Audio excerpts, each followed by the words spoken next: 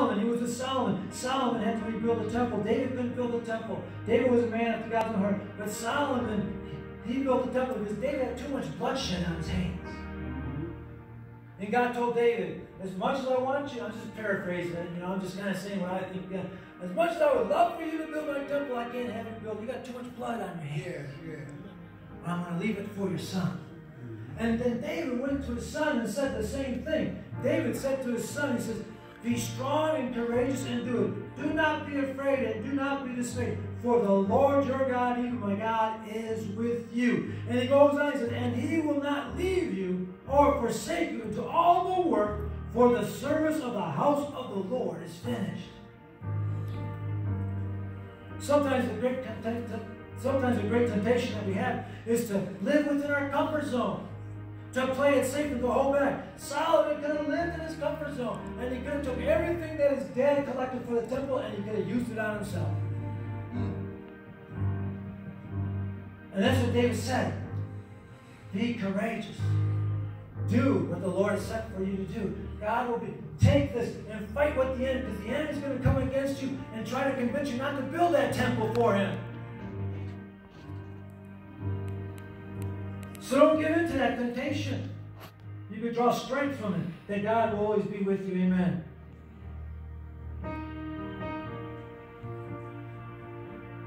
And then the response. God said, I will never leave you nor forsake you. So we can confidently say this: the Lord is my helper. I will not fear. For what can man do to me?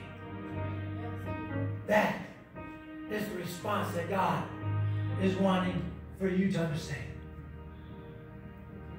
That's the response that he wants us to have in our hearts and in our minds. To respond back. What can man do to me? What can this world do to me? What can this devil do to me? It's absolutely nothing compared to the glory that I'm going to receive when I get to the other side. Amen.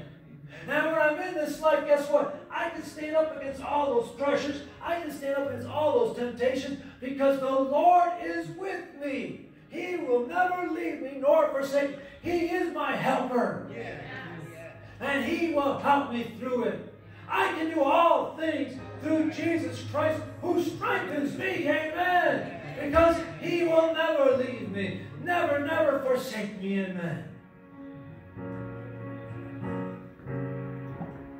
I hope you're getting what his word is speaking here this morning. I hope we're receiving with open hearts. To understand that we need to live this life, to live with the art of contentment within our life. Amen. And I'm telling you, sometimes you think what's good for you and you don't get it. God's withholding that from you because it might destroy you.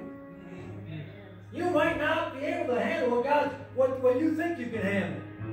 And if you get what you desire, that desire might just steal everything from you. It might just destroy you. It might destroy your relationship with your spouse. Sometimes getting that job you want, it's not the best thing because, it may take more hours than you think. It may be harder on your body. The stress and the anxiety that you go through, it's not going to be worth your health. And if you got all this overtime, it's not worth it to live this life and not to be living the life with your loved ones. When you think about that, that's the two most important things. Living for God and living for your neighbors. Amen? If you can learn to do those two things, you got everything. You don't need nothing else but those two things. That's what Christ said. These are the two greatest commandments. If you would just obey these two commandments, you got everything else left. Amen? I'd like for Russ to come up. We're going to pray for Russ. The altars are open right now. If you need prayer, I want you to come up. If you need prayer in your body, prayer in your finances, prayer in anything, we want you to come up because we know God, he is with us.